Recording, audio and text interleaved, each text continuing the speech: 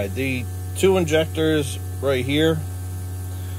This is the Porsche 914 original injector, the 038.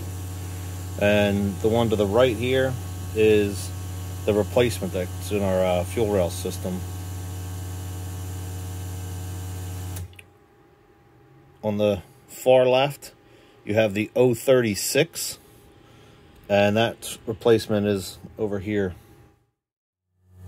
And if you look at the spray pattern on the original injector, you can see the very cone-shaped type, whereas on the newer EV14 injector, it's much more atomized.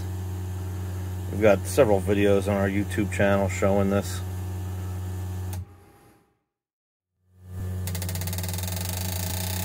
This is the two injectors running through an RPM and a millisecond duration ramp, showing the range of the injector. And you can just see how much more atomized the newer injectors are versus the old EV1 injectors.